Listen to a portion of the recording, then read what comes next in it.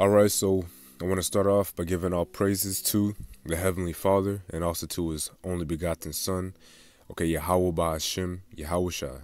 Yahweh, that's the name of the Heavenly Father, who many call God or Lord, but his true name in the Hebrew, it's Yahweh. Ba'ashem is how you say in the name of, and Yahushua, that's the name of who today many would commonly refer to as Christ, or they would even say Jesus, but we know his real name in the ancient Hebrew, it's Yahushua. So that's the names of the Heavenly Father and the Son in the Paleo Hebrew, which is the ancient Hebrew, the Lashua and Kodash, also known as the Holy Tongue. And I want to say Shalom as well, which means peace, to the 12 tribes of Israel, who are today you so-called Negroes, Latinos, and you Native Americans. All right, you are the true biblical Israelites of the Bible. And I want to jump straight into this lesson, right? Isaiah 14:12. How art thou fallen from heaven, O Lucifer, son of the morning? How art thou cut down to the ground, which didst weaken the nations? Now, this is one of those verses that many will read. I'm going to say predominantly the Christian church. Nonetheless, a lot of people will come to the conclusion that this Lucifer right here is referring to some angel that fell down from heaven because, they say that he rebelled against God, so God cast him down to earth, and then he took a third of the angels with him, and now he's some fallen angel, right? That's down here deceiving the earth, and now he's going to attempt to dethrone the Heavenly Father. But that's not what it's talking about. That's what the devil would have you think, or that's what the devil would have you believe. Okay, and when I say devil, I'm actually talking about the so-called white man. Okay, he would have you believe that humanity is actually fighting against fallen angels. He would have you believe the whole earth is out of chaos because of some fallen angel, which that's not at all what this scripture is even going into. Okay, as a matter of fact, if you go look deeper into this verse, this word Lucifer right here is referring to the king of Babylon. As a matter of fact, let's actually go back to verses 4. So we got to keep this in context, right? Verse 4 says, "Thou shalt take up this proverb against the king of Babylon and say, how has the oppressor ceased? The golden city ceased. The Lord hath broken the staff of the wicked and the scepter of the rulers." Okay, so right here we understand now that the king of Babylon is being referred to as Lucifer. Okay, and in this case, this is actually a future prophecy concerning Babylon the Great. Okay, which is America, if you didn't know. And who are the rulers, or would you say the kings of America? Okay, aka Babylon. Well, let's get this precept, right? According to scriptures, we're gonna go precept on precept to kind of show you what these scriptures are really saying, right?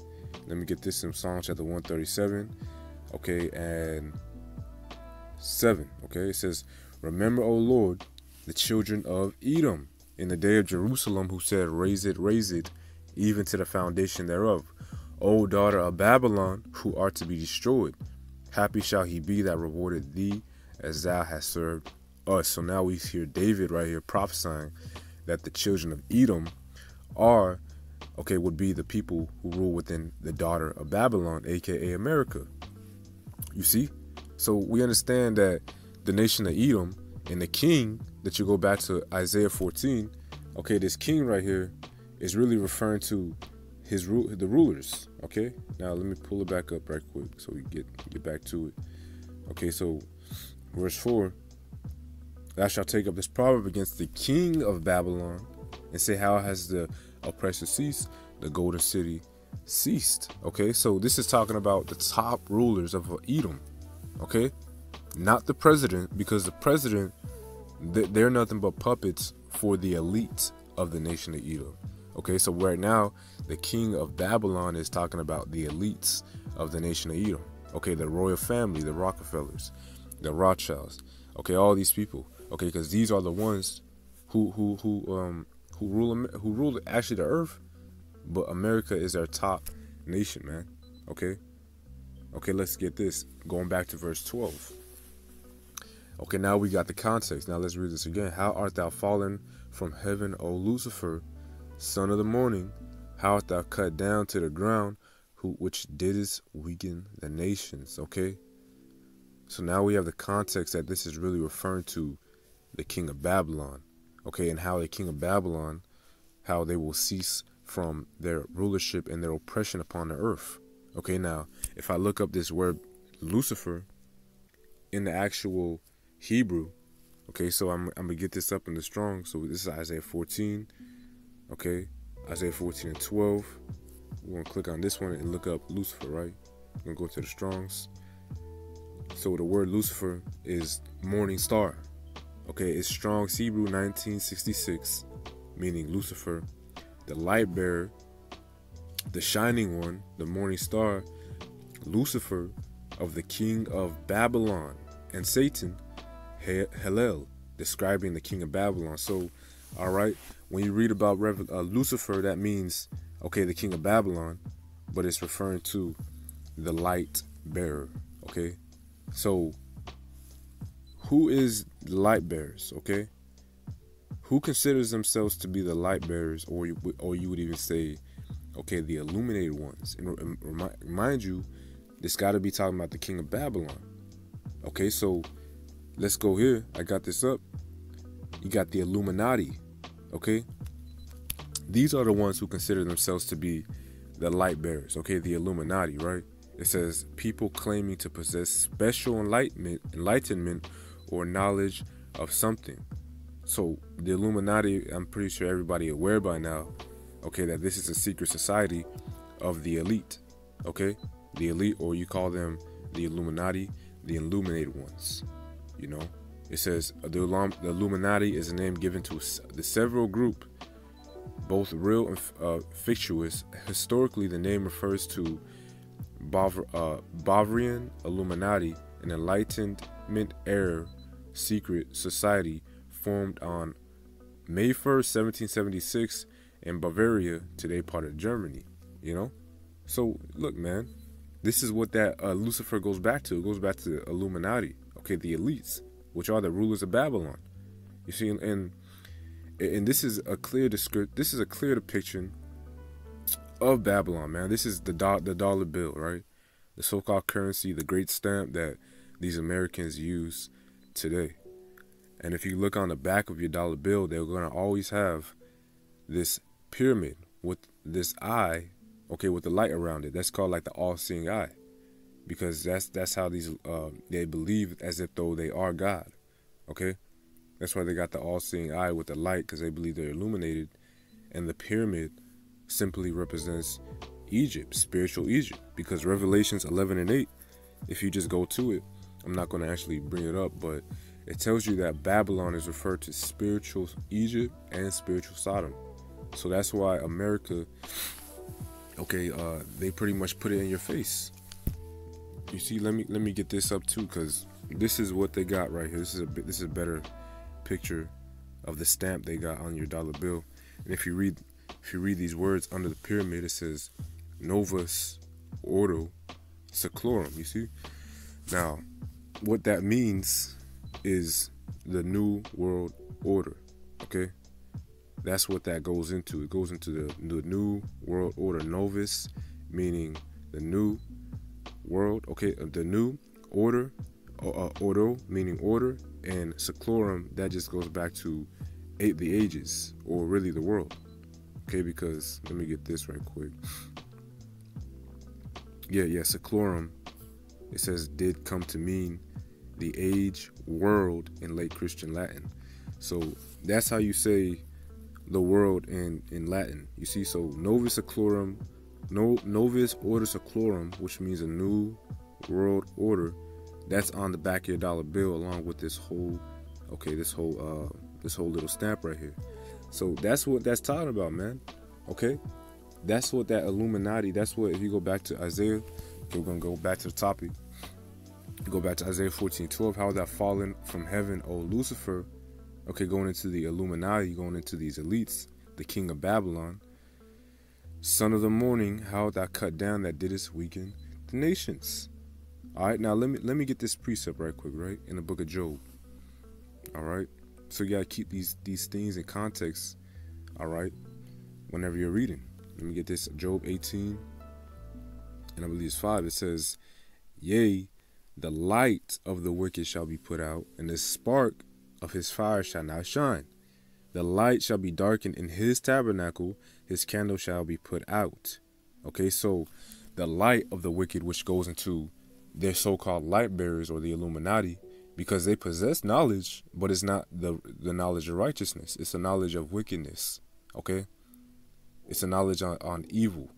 You see, there's a difference between the lights of the Lord, because the light of the Lord just goes into wisdom, the laws, the statutes, the commandments. But the light of Esau or these elites really go into Satan worship. Okay, and they pretty much, they have a form of enlightenment, but it's not the enlightenment of the Most High God. That's why, going back to Isaiah, gonna get back on topic again.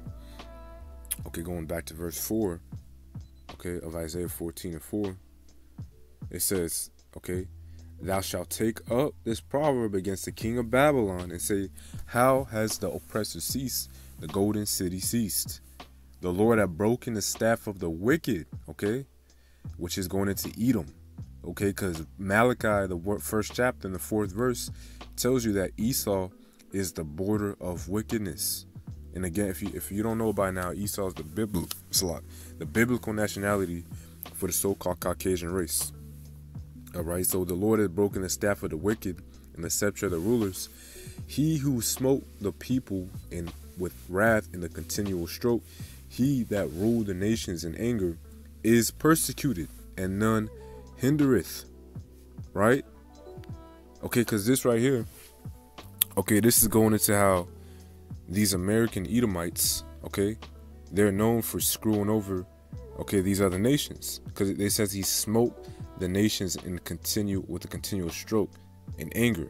Okay, so Esau, Edom, he pretty much has dominion right now, man. Okay, he is the top ruler. The American society is really the top class. Okay, and these Americans, they go to these other nations and screw them up. They screw them over. All right, pretty much they use their military to go up into these other countries. And now, okay, the military, that's actually Esau's way of stealing gold. That's Esau's way of stealing oil, land, power from all of these nations. But he likes to come in the name of his military, or his so-called military, which, you know, he comes in the name of justice and freedom, and he comes in the name of defending his own, you know, great nation. But the military, they're nothing but a pretty much a unit that Esau uses to steal. All right, to cope in these other nations, right? And many of your troops, right? Many of your troops who go to war, they have no clue what the hell they're going to. They have no clue why they're going up into these different bases. Okay, why are they going up into these other nations, setting up bases? Why they're killing these other people? They're never told why they go and kill innocent civilians. They're never told, the basis on why they're in another country. They're just there, and they call it classified information. You know, these leaders in the military, they call it classified. So you go being a troop, if you're not in such and such ranking, okay, within the military, okay, you're not deemed fit to understand or to know that classified information as to why this nation is being invaded by American troops, you know? And so now these regular troops who have no clue what's happening, they actually believe that they're fighting for their so-called great nation, when in reality, they're being used to invade somebody else's country, whenever these people who they're invading have not done anything. And it's just like 9/11, okay? Okay, 9/11, everybody knew, man, that was staged. The United States staged the bombing of the Twin Towers, and they went and put the blame on Iraq. And they did this just so that they can have a reason to go and invade these people, and then steal from them, oppress them, set up bases up in their nation, okay? And all the while they're doing it, they're going to label the Arabs as a terrorist, okay, when really the Arabs weren't even really doing nothing, man, okay, to them at least. But it was really the other way around. So really the Americans were the terrorists, okay, but the Arabs, they were being blackmailed. And that's how that's how America gets down. They like to blackmail a lot of these other nations that they so-called are in alliance with. All right, and if any of these other nations get out of order, or if they have the balls to stand up, okay, against America and this bullcrap, okay, if they pretty much step out of line, okay, because guess what? America has this order they set up. That's why they go to these United Nations meetings, and America's pretty much like the bully. Okay, and if anybody, okay, wants to come up against this new world order, because again, that the dollar bill goes the Novus Ordo Seclorum, that just means a new world order. So if you want to step up against the way Babylon, okay, got the way Babylon is, okay, running things, okay, because Babylon is supposed to be the like the standard, you know. So if anybody, other nations stand up, hey, America is just gonna simply bomb them, okay. You know, he's gonna bomb them, or like they did to Hiroshima, Nagasaki. Okay, these devils, they get down like that. And the thing is, they're never actually found out that they're the ones behind a lot of these different type of wars. Okay, America, the 200 and I believe 43 years this nation has been like established as a so-called nation, I believe 223 of those years they've been at war. Okay, going into people's nations like Vietnam. Everybody knew Vietnam was just a big waste of time. Okay, but America loves to just go and mess with these nations because these nations are weak. Okay, because these nations, they're not getting help by Satan. Okay, so Esau got all this technology. He got all these nuclear bombs. He got all his military might because he serves Satan, and he gets this left-hand side knowledge. That's why they call him the secret society, the Illuminati, the light bearers of the whole earth. See? So man, that's why we call these people the devils, okay? Meaning the deceivers. And that's why if you just look up the lineup for World War III, you know these nations are pissed off. They hate the fact that America is this bully. Okay, but they couldn't really do anything prior. But now these nations, they got the military might. Okay, if you look up the lineup for World War III, like I said, okay, you got Iran, you got China, you got North Korea, you got Russia, you got many of these other nations who are allied together, and they're gonna fight against America. Okay, America's down there by themselves in this whole World War III. And the prophecy is that the kings of the East, which I had already named, okay, Iran, China, Russia, North Korea, they're gonna come on one accord during World War III, and they're gonna end up nuking America to smithereens, okay? Because these nations, they're angry. Okay, they're tired. They're tired of the pretty much the deception, and they're pretty much tired of the blackmailing that America or the king of Babylon has been doing. Okay, that's why you read it again. He who smote the people in wrath with a continual stroke, he that ruled the nations in anger, is persecuted, and none hindereth. Okay, the whole earth is at rest and is quiet. They break forth into singing. The fir trees rejoice at thee. The cedars of Lebanon saying, since thou art laid down, no feller is come up against us. All right, and this is going into how these nations are going to rejoice whenever America is finally put down. You see, and that goes into the ultimate prophecy of in Revelation's 18th chapter. Okay, whenever these nations finally destroy Babylon the Great, they're going to actually sing. Okay, let me get this. This is going to be Revelations 18 and I want to get 9. Yeah, and the kings of the earth who have committed fornication and lived deliciously with her shall bewail her and lament for her when they see the smoke of her burning. See, so these kings of the earth, which again just go into the kings of the east, Iran, Russia, North Korea, who used to do trade and who were an alliance during these United Nations. Well, they're gonna see America being completely set on fire in World War III by nukes. Verse 10, standing afar off for the fear of her torment, saying, alas, alas, the great city Babylon, that mighty city, for in 1 hour is thy judgment come. All right, going down here, 16, and saying, alas, alas, that great city, that was clothed in fine linen and purple and scarlet, decked with gold and precious ointments. Okay, and they cried when they saw the smoke of her burning, what city is like unto this great city. So that links up with this prophecy here in Isaiah, how the kings of the east, they're gonna sing, the nations are gonna break forth into singing whenever the Babylon, the golden oppressor, this verse 4, when it says the golden city ceased.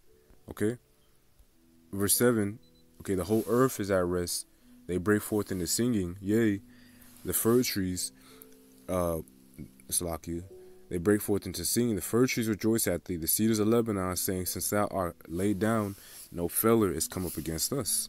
And that's a parable. Okay, that's not literally talking about trees that are going to be singing and rejoicing. Okay, if you go to the book of Psalms 92 and 12, David likens men unto trees. Okay, you read Psalms, the first chapter, it tells you that David likens a righteous man unto a tree that is planted by living waters. Okay, you can read the book of Mark 8 and 24. That's another precept showing you how trees symbolize men. So when you see these fir trees rejoicing and these cedars of Lebanon rejoicing, that just means these nations are going to be rejoicing. And this feller, if you look into that word feller, it just goes into like a woodsman. It goes into somebody who has an axe, who cuts down trees. That feller is talking about Esau. Okay, because Esau is the one cutting down these nations, but they're going to be rejoicing whenever this nation finally is obliterated. Verse 9, hell from beneath is moved for thee to meet thee at thy coming. It is stirred up for the dead, for thee. Even all the chief ones of the earth, it has raised up their thrones, all the kings of the nations. And they shall speak and say unto thee, art thou become weak as we? Art thou become like unto us? Thy pomp is gone down to the grave. Okay, and thy noise, the vials, the worms is spread under thee, and the worms cover thee. And this is going to go into how the remnant of Edom that is left over after destruction, which are going to be the elites, because they're going to be hiding in the underground bunkers. So whenever these kings see them, they're going to be in chains. Okay, because hell is talking about captivity. Okay, these Edomites are going into captivity. The remnant of Edom who were left over, they're going into slavery. So hell from beneath, meaning, a lower state, meaning coming down to the bottom, okay, coming down to pretty much captivity, it's ready for Esau, man. Okay, it's stirring itself up, man. It's ready to, captivity is ready for these people, man. They got to get ready for slavery. That's what that's saying, Verse 12, how art thou fallen from heaven, O Lucifer, son of the morning? How art thou cut down to the ground, which didst weaken the nations? And now we have a better understanding on like what that's talking about. Okay, Lucifer going into, okay, the king of Babylon. Okay, the elites, the Illuminati. Okay, they're going to be cut down. For thou hast said in thy heart, I will ascend into heaven. I will exalt my throne above the stars of God. I will sit upon the mount of the congregation in the sides of the north. I will ascend above the heights of the clouds. I will be like the Most High. Right? And, right here, this is just going into how, these Edomites, they exalt themselves above all. Okay, they believe that they are, the people who should dictate all things in the world. Okay? They feel like they're the ones who should, rewrite history, make history be all about them. And everybody else they're insignificant, That's why you have that saying nowadays, it's no longer history, but it's now his story. Okay, it's the so-called white man's story that he portrayed. Okay, and if you go to, it says, I will sit upon the mount of the congregation in the sides of the north. Now what that's going into, if you go to the book of Psalms, all right, just go to the book of Psalms, 48th chapter, all right, and I believe it's going to be the second verse. It says, beautiful for situation, the joy of the whole earth is Mount Zion, on the sides of the north, the city of the great king. So when it says that, Esau was going to try to ascend, he said, I will sit upon the mount of the congregation in the sides of the north. Okay, that's just meaning that he was actually going to try to portray himself to be the chosen people. He was going to act as if though he was the people of God, which that was the biggest hoax and the biggest lie ever portrayed to mankind. You see? So not only does Esau oppress the nations, but he also lies and he also oppresses the top people upon earth, which is Israel, you know? So this devil got a lot to pay for, man. So going back to Isaiah, okay? Yeah, going back to Isaiah just real quick. Give me a second. Isaiah 14. Quick second. 14, and then going back to 10. No. 4:13. And thou hast said in thy heart, I will send into heaven, I will exalt my throne above the stars of God. Okay? I will sit also upon the mount of the congregation in the sides of the north. I will ascend above the heights of the cloud. I will be like the Most High. Okay? And right here, okay, this goes back to Obadiah on how Esau always exalts himself as the eagle, you know? That's why you go back to let's go to Obadiah. Okay? In Obadiah, this is a prophecy concerning Edom, right? Now going to verse 3. I'm gonna actually read it. The vision of Obadiah saith the Lord concerning Edom. Okay? Now going to verses 3. The pride of thine heart hath deceived thee, thou that dwellest in the clefts of the rocks, whose habitation is high, that saith in his heart, who shall bring me down to the ground? Pretty much saying how these people are prideful. You know, Esau is the most prideful man upon earth, and he never thinks that he's gonna fall. He doesn't think he's gonna fall. You know, verse 4: Though thou exalt thyself as the eagle, though thou set thy nest among the stars, thence will I bring thee down, saith the Lord. Okay, Esau's space force, because this man has a space force in the heavens, man. He has a military in the heavens. I'm saying the second heaven, which is so-called outer space. You see, they even got NASA. Okay, if you actually look up the word NASA, okay, in the Hebrew, the word NASA literally means to deceive or to beguile. Okay, so Esau literally named his whole space program after a word that means to deceive. All right, so called them the devils, man. That's where they come up with, you know, all these different theories like the Big Bang theory and all that bullshit. Look, man, that's all Esau right there. And they even have this thing called weather manipulation, where they can actually manipulate the weather, where they can make it rain, they can make it snow out of nowhere. Okay, they can cause hurricanes, tornadoes, tsunamis. See, they can do these type of things, right? And this stuff is actually proven. These damn devils have went into depth on how they can actually pretty much try to become the Most High. They try to dictate a lot of things on this earth. Okay? And how did they get this knowledge, man? How did Esau, being a mere man, how did he get this much power? Okay, he got this by Satan. Okay? This is how he got the power, by Satan. Now, let me actually show you this, right? I'm going to show you how this man is actually getting his power by Satan. It's going to be 2 Thessalonians, okay, chapter 2, verses 3. It says, okay, let no man deceive you by any means, that day shall not come, except there come a falling away first, and the man of sin be revealed, the son of perdition. And this is talking about Esau, Edom, the so-called white man, which is the man of sin. Okay, who opposeth and exalted himself above all that is called God, or that is worship, so that he as God sitteth in the temple of God, showing himself that he is God. And we went through plenty of examples on how these people, you know, they pretty much like to rewrite history. God, they try to act like they are, okay, the Heavenly Father. They like to dictate, okay, whether these nations should do this or should do that.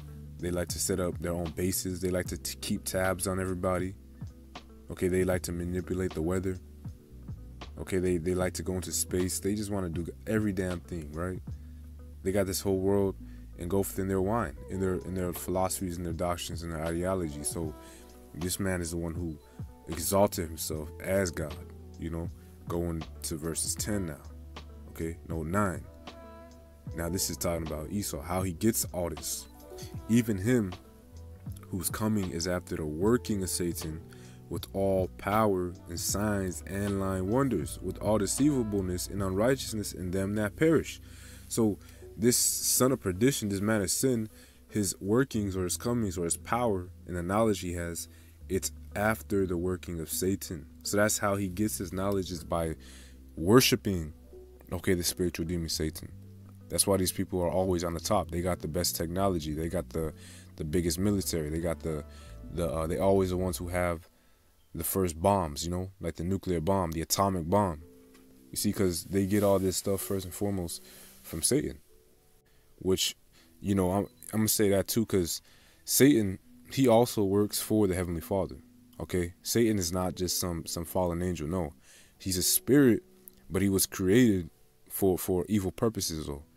But Esau is using, you know, Satan for these purposes. Now, I'm not going to go into that right now because I already got a video that talks about, you know, who are the fallen angels, and it talks about how the angels, they do the commandments. They don't disobey the Lord, man.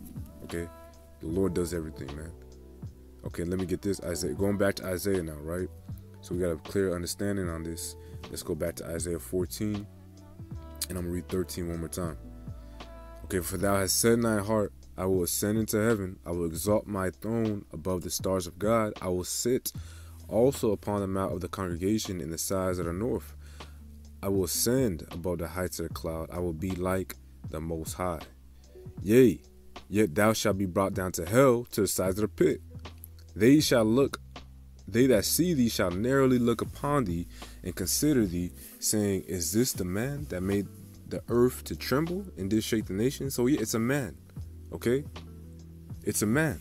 And these people, they're going to figure out. These other nations going to see Esau, okay, these elites in their lower state, in chains, bound up, okay? And they're going to be like, it was this man, Esau, the so-called white man, he deceived the whole earth.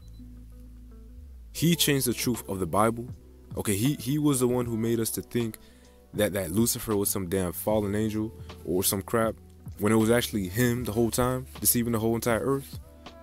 So, hey, man, everyone's going to figure out, man, that this man Esau was the devil the whole time.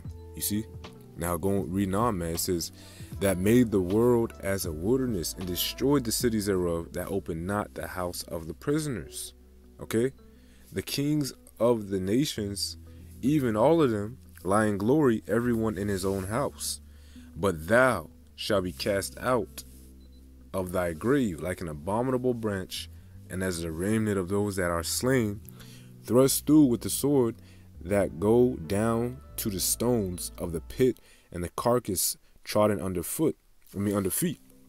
Right? And this is talking about how, okay, after that 1,000-year period of slavery, all these nations, they're going to actually be healed. Because all these nations right now are kind of damaged. These nations right now have drunk of the wine of Babylon. Okay? These nations, they need to be put into subjection. They need to be put into captivity. We're going to have to pretty much beat the laws into them, man. Okay? They're going to have to be in subjection. But after that 1,000-year period, all right, they're going to get up out. They're going to come up out of slavery, out of captivity, and they're going to be allowed to go back and return to their own lands. Okay? But they're going to still have to keep the laws. Okay? The only ones who will not, okay, go back to their own lands and who will not return to live in their own lifestyles is Esau. Okay, because Esau, he's not going to be able to do the laws, man. Okay, Esau's not going to make it out of captivity. Okay, he's going to actually be destroyed while serving slavery, okay, because of all the hell he's going to go through. That's why it says, okay, all the kings are going to lie in glory, but Lucifer shall not. Okay, verse 20, thou shalt not be joined unto them in burial, because thou hast destroyed thy land and hast slain thy people. The seed of evildoers shall never be renowned. Prepare slaughter for his children, for the iniquity of their fathers, that they do not rise, nor possess the land, nor fill the face of the world with cities. For I will raise up against them, saith the Lord of hosts, and cut off from Babylon the name, the remnant, the son, the nephew, saith the Lord. I will make it a possession for the bittern, and the pools of water I will sweep it with the bosom of destruction, saith the Lord of hosts. So right, man, Esau, he's gonna have to pay, man. These Edomites gotta pay, man, for all the rape, rob, murder they've done on this earth, the lies. Look, man, these Edomites, they're not gonna go unpunished. So the Lord's gonna raise up Okay, the strong one against Babylon, he's going to cut off from these people everything. And after that 1,000-year captivity, okay, after they get put into slavery, okay, the elites and the remnant of them get put into this captivity. Well, after that, man, it's over for Esau. He's going to be gone. Okay, let me get this. Job chapter 18. Okay, and I want to start at 17. It says, his remembrance shall perish from the earth. He shall have no name in the streets. Okay, he shall be driven from the light into darkness and chased out of the world. He shall neither have son, okay, nor nephew among his people, nor any remaining in his dwelling. They that come after him shall be astonished at his day, as they that went before were affrighted. Surely such are the dwelling of the wicked, and this is the this is the place of him that knoweth not God. See, so that's going to happen for Esau, Edom, man. Okay, his remembrance is going to perish from the earth. After that captivity, this man is not going to have nobody, man, left. Okay, that slavery is going to be so hard that he's not going to be able to get through it. Okay, let me get this. Okay, let's go to 20, Job 20 and 4. It says, know is not this of old, since man was placed upon the earth, that the triumphing of the wicked is short, and the joy of a hypocrite but for a moment. Okay, so Esau's rulership is not going to last forever. It's going to come to an end. Okay, here shortly, momentarily, Esau's kingdom will be destroyed. Though he exalt him, though his excellency mount up to the heavens, and his head reach up to the clouds. Going back to Esau, Obadiah, he likes to exalt himself like the eagle. He set his nest among the stars. Okay, all these precepts link up. And he shall perish forever like his own dung. Okay, they that have seen him shall say, where is he?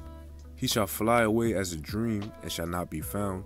Yea, he shall be chased away as a vision of the night. The eye which saw him shall see him no more, and neither shall his place any more behold him.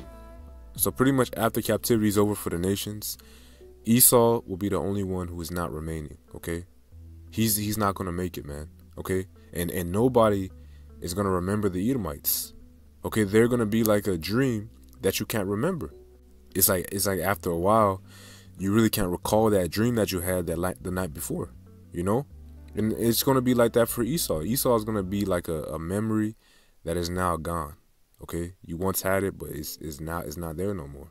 You see, and that's exactly how it's gonna be. So yeah, it's gonna be like you had a dream, you know, and it's like sometimes you have some type of dream, and you know, every now and then you can't really remember that dream. All right, like after a while, you're trying to recall the dream, but you can't recall it. Now it's like a memory that's just been gone out of your head. It's kind of gone. You can't recall. That's how it's gonna be for Esau. Okay, Esau's gonna be like a dream, and he's just gonna fly away, and we're not gonna remember who the Edomites are, man. All right, he's just gonna be out of our memory, and nobody wants to remember Esau, man. That's gonna be that's a bad dream. This is a bad dream. Okay, living in Esau's kingdom. Okay, he's like the virus of the earth, and he's got to be put out, you know, so that the whole earth can be at rest again. This is Obadiah 1:18. Last precept I'm going to bring out. The house of Jacob shall be a fire, the house of Joseph a flame, the house of Esau for stubble, and they shall kindle in them and devour them, and there shall not be any remaining of the house of Esau, for the Lord has spoken it. So, hey, man, straight up. Okay, whenever Lucifer, okay, Satan, the devil, once he's put out the earth, all nations will go back to, you know, living regular. And, you know what I'm saying, that's just the prophecy, you know. So, hey, man, that's all I want to bring out, Lord willing.